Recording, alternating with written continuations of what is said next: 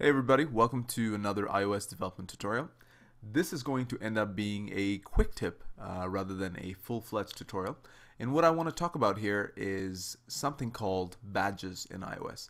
So I've got the iPhone simulator up on screen, and you'll notice that there's two icons in my simulator, one of which has this little number next to it. So this little number notification is what you call a badge in iOS. They're a super handy way of drawing your user's attention to your application and usually symbolize something that has not been read by the user.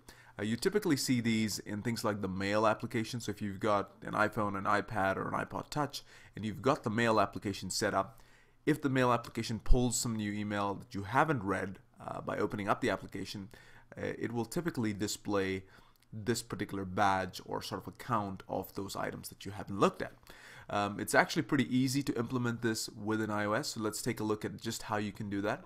I've got a simple application that I've just set up. It is a single view based application. I've not added a single line of code to it yet.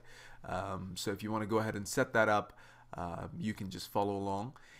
What I'm going to do from here is add a notification, or rather, to use the correct term, I'm going to add a badge to this particular application.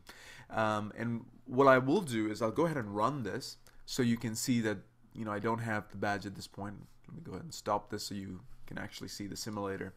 And here we go. So this was the second application that was on the screen earlier, and you'll see that it has no badges like the application on the left. So to add a badge, all we have to do is we can come into any one of our implementation files, and let's say here, for example, I'm just going to say display badge. And like I said, displaying a badge is easy. You just say UI application, you call the shared application method, and then just say application icon badge number, and then you just set that to an integer value. So you can just say 5, for example. If we build and run this application, you should see that we now have a I'll try and help the simulator onto the screen here. We should now have a badge 5, right?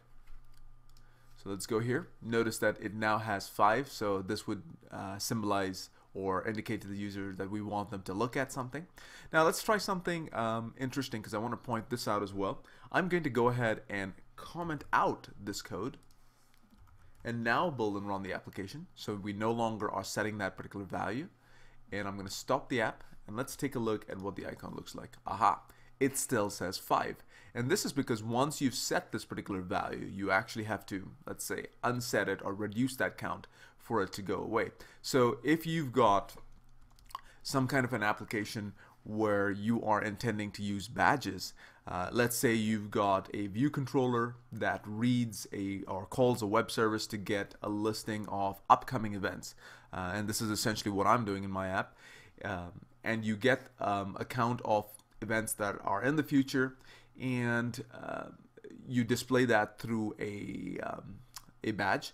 What you may want to do then is, if that web service were to not return any values, that is, there's no upcoming events, you will actually want to reset this badge number count. So what you'll want to do is essentially set this back to 0, and then if we build and run the application now, you will see that we no longer have a badge here. So that's sort of the key thing. Displaying it is super easy, but you have to remember to set that count back to 0 to essentially take that away. So I hope this is helpful. As you can see, very easy to implement and can be a great addition to your application. Thanks for watching.